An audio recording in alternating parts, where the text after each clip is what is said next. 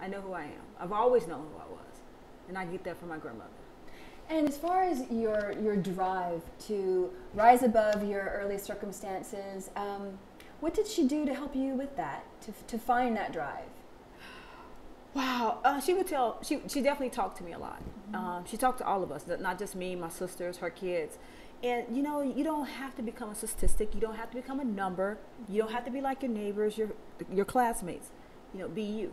And I did. It was things I wanted to do growing up in East St. Louis, Illinois, that were unheard of. I was like, you know, I want to do some modeling. And she was like, okay. So everything's a possibility. Everything's a possibility.